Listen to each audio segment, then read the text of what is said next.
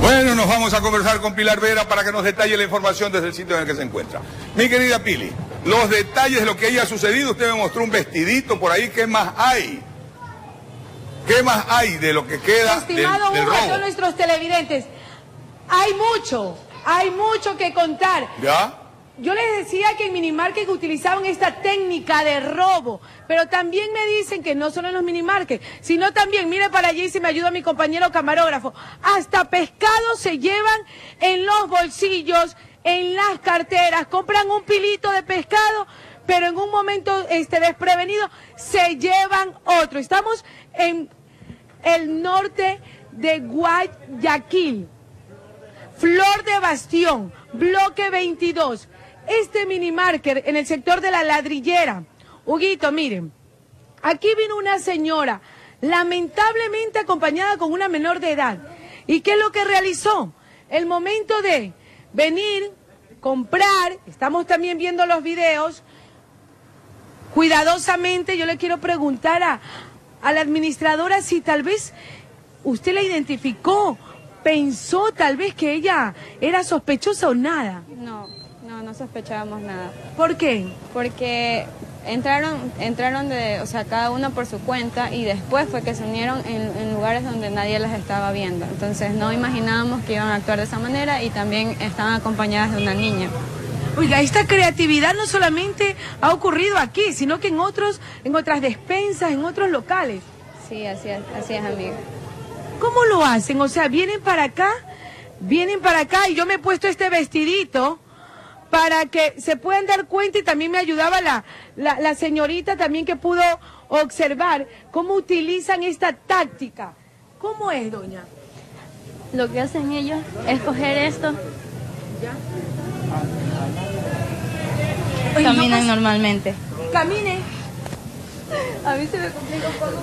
A ella se le complica un poco porque no está acostumbrada. Pero lo que indican aquí es que uno ni se percata. Difícil. Colocan los productos dentro del faldón, por eso es que utilizan faldas largas o blusas también así como bien grandes, para poder ahí meterse los productos y llevárselos. Ellas realizaron la compra efectivamente, pero de pocos productos, y se quedaron aquí en este local. Ya la administración va a colocar las fotos, lamentablemente, de este hecho que no solo ha ocurrido en este local, que por supuesto trabaja, se la faja para alimentar a su familia, y ustedes ven los videos y dicen, miren, parece que no sucediera nada, todos se llevan. Nos vamos a ir en la parte exterior más adelante para que ustedes se den cuenta que hasta mariscos, que parece algo increíble, se lo llevan en los bolsillos. Compran un pilito de pescado, pero lo otro se lo llevan.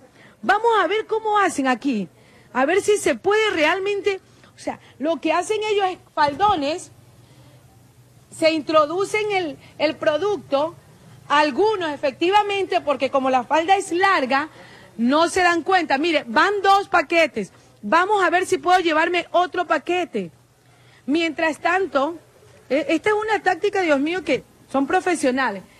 Y empiezan a caminar como que si nada ha ocurrido. Miren, a mí ya se me cayó un producto, pero esto necesitan experiencia. Lo que me indican aquí ellos es que ya las tienen como medio afichadas porque efectivamente ellas están acostumbradas a realizar este robo. Compran algunos productos, pero productos tal vez costosos, es lo que se llevan entre sus piernas. Y aquí sigue el producto. ¿Se dan cuenta tal vez ustedes que están en casa en que yo tengo el producto que me estoy llevando, robando aquí en la falda? Creo que no.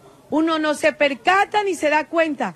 Gracias a Dios, este local tiene cámaras y se pudieron dar cuenta de cómo realizan, cómo utilizan la creatividad negativamente para hacer su daño. Mire, y aquí voy a sacar el producto.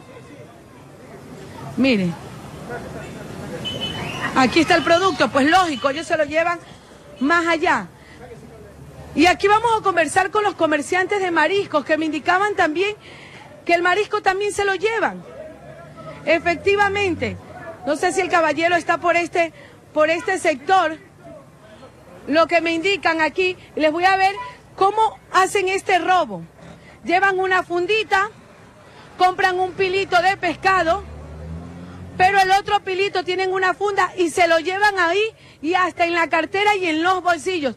Roselena, más adelante vamos a hablar sobre este tema también que ocurre, este robo que lo hacen aquí con los mariscos, los pescados y hasta camarones. Es impresionante ver la manera de la habilidad que tienen estas mujeres para robar. Claro, no se lo ponen en las rodillas como tú te lo pusiste, por eso se te cayó, sino un poco más arriba y ahí se lo sostienen no sé cómo. Pero la situación no solo es eso, sino también que aparte utilizan a menores de edad. Eso es lo más grave, Pili.